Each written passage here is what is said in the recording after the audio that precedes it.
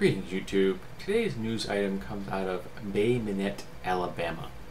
Apparently, a municipal judge is telling nonviolent offenders, so I'll read the actual first couple lines. Authorities may say nonviolent offenders in Bay Minette now have a new choice. Go to jail or go to church every Sunday for a year. Operation Restore Our Community begins next week.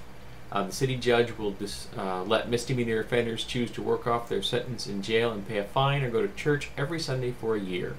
If offenders select church, they will be allowed to pick the place of worship, but must check in weekly with the pastor and the police departments. If the one-year church attendance program is completed successfully, offenders' case will be dismissed. Bay Minette Police Chief Mike Rowland says the program could change the lives of people heading down the wrong path. So far, 56 churches are participating. So, for all of you small government conservatives out there in the world, could you explain to me how this is legal?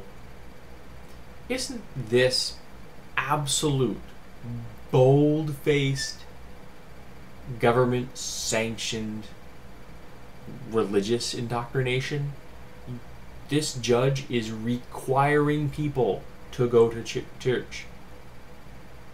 So they have a choice. They can go to jail or they go to church. If they go to church, that's state-mandated religious services. That seems like a huge and unbelievable breach of the separation of church and state. You know, that whole wall concept between church and state? Well, right here, that would be a violation of it. I cannot fathom how this is not a violation of the First Amendment. I'm just dumbfounded. I've read this article. I had to read it a couple of times. I had to make a couple of other references to make sure that I wasn't reading some kind of stealth onion article. Nope, this is real. These people really think this is a good idea. I disagree with them. I think this is a really bad idea. I think the government should not be mandating people attend church for any reason under any circumstances. I'm just, wow, this is such a bad idea. So I'm really interested in hearing what other Americans and people from outside of America have to say about this. Do you think it's a good idea?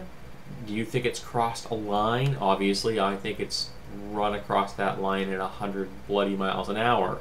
I think that this is unconstitutional, and I think that the people involved in this program should be dismissed.